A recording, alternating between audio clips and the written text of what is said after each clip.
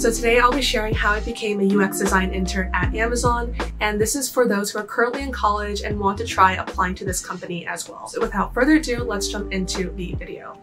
So the first part is definitely applying. When should I apply? What should I apply with? What can I expect? I remember that Amazon has this timeline of recruiting for applicants around, say, early to mid-September all the way to January. So during this time, you can apply directly on their student jobs website, or what I did, and this is commonly what I use, is going through LinkedIn and turning on the job search notifications. I noticed they put up their job application around November, December, and I applied, say, early December. And when I applied, it's a general thing: upload your resume, your portfolio website, your works, and past experience. The portfolio is the most important thing that you must concentrate, like, I think 80 to 90% of your effort on, because if your portfolio case studies are not good, then everything else becomes secondary, since that's the main thing that they're looking for. So what I recommend, and what I've seen from past interns, like on Cofolios, is definitely have at least 2 to 3 really good case studies on your website in a grid format, so it's really easy for the recruiter to look through your works.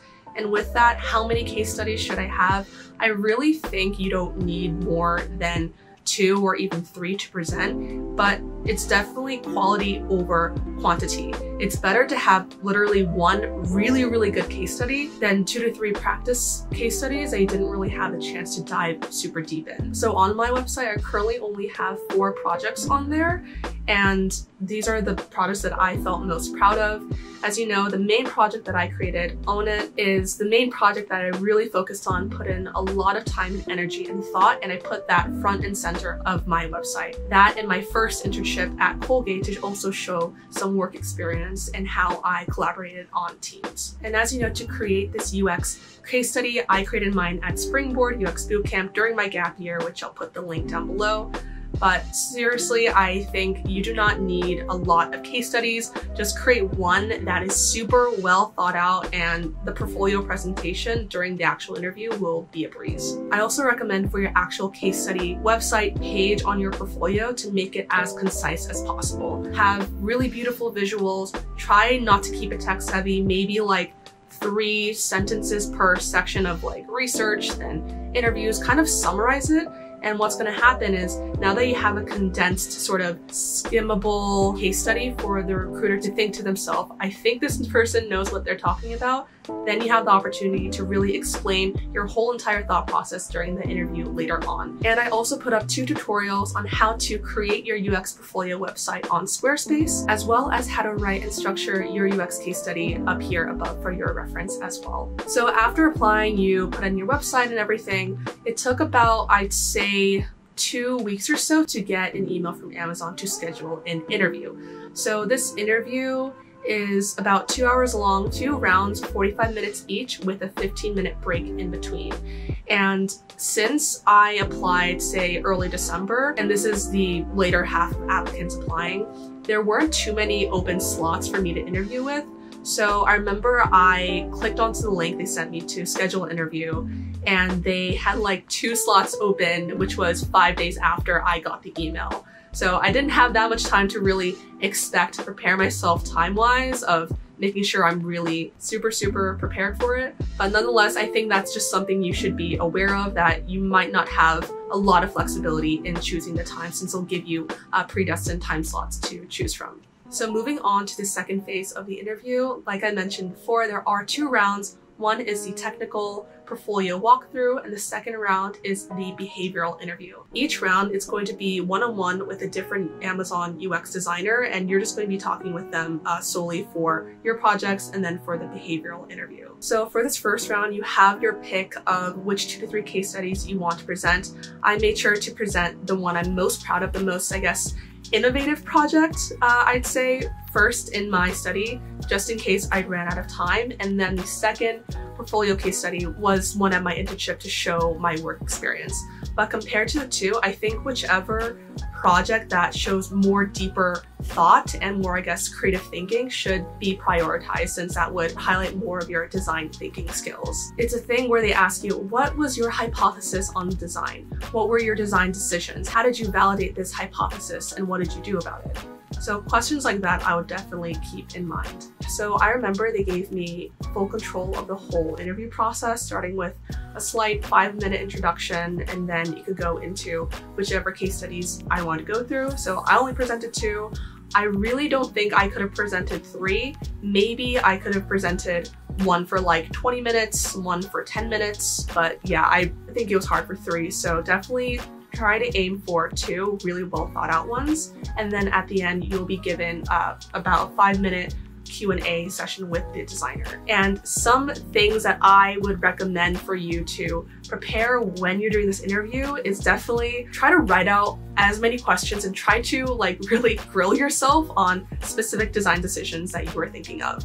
And I remember the designer asking me things such as, after you've done your research, what was your hypothesis of what was going to happen? Did it work out, and what did you do about it? There are a variety of questions that the designer could ask you. I don't even know like all the questions they could ask, but that's the reason why it's so important to have at least just one really, really good case study where you thought about as many possibilities and variations you can. So in case you do go deep into the nitty-gritty details of your project, you know exactly why you created this decision and you decided on this iteration of the design versus that one. And after the first round, the technical portfolio interview, I got a quick 15-minute break. Went up, got to the bathroom, got some water, and I came back to prepare for round 2, that being the behavioral interview.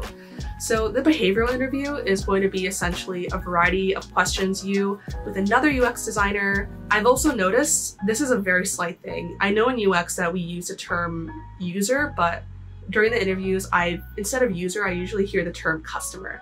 So tell me about a time you went above and beyond for the customer, or tell me about a time you were wrong about a design decision. What happened, what was the decision, and what did you do about it? Tell me about a time you were in conflict with a team member. What was the situation, and what did you do to resolve it? So a lot of tell me about a time situation questions. So to prepare for this, definitely think about all the previous work experiences that you've done, not even work experience, but design sort of conflicts that you came about with yourself, and write them down in a separate like Google Doc or something for you to sort of rehearse in your head. And of course, like the more you just keep it in mind, it's going to come out more naturally when you're talking to the interviewer. Really do not expect yourself to give out perfect answers. They really do want to know, since in the real world, things are not always going to be perfect. They really want to know if conflict comes, if you are proven wrong on a design decision, how are you going to overcome these mistakes? How are you going to overcome, say, setbacks, and how are you going to be creative in trying to move forward? With this, definitely try to utilize the Amazon leadership principles. These are principles that they are going to like really drive through you during your internship. So if you really prepare yourself in reading through all the leadership principles, like I remember for my internship, the 4 main leadership principles that I focused on was customer obsession, dive deep, invent and simplify, and think big. And really try to list out, yeah, I really tried to think big during this on a case study because I didn't want to limit myself just to the app medium, but I wanted to explore other possibilities such as a VR or AR in potential solutions.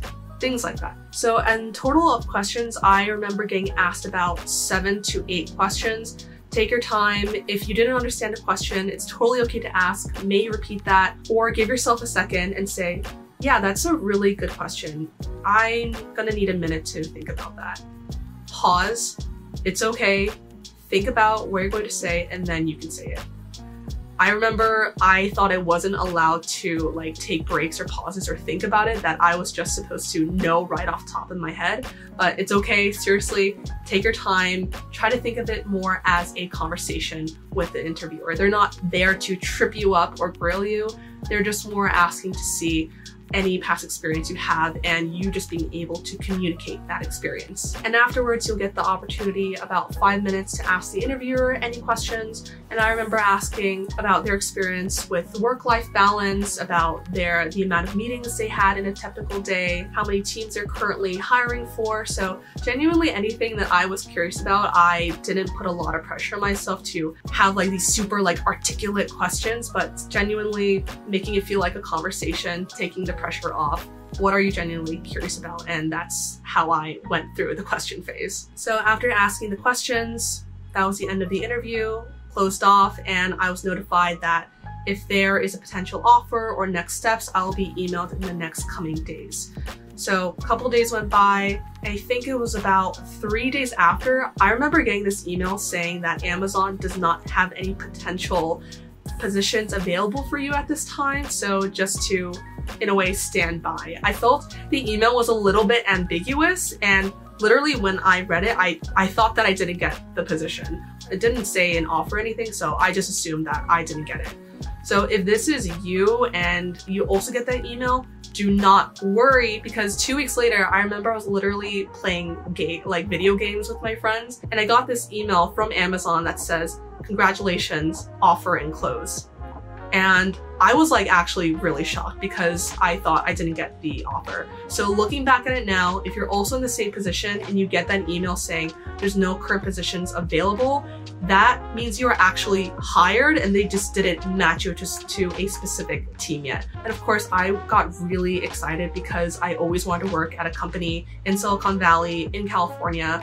So I went through their student job portal, gave out my information, legal stuff, all those good things. So that all happened about 2 weeks after the initial email, and I was able to sign and enclose my official position around first to second week of January. So I hope this gives a good overview of the application process for Amazon.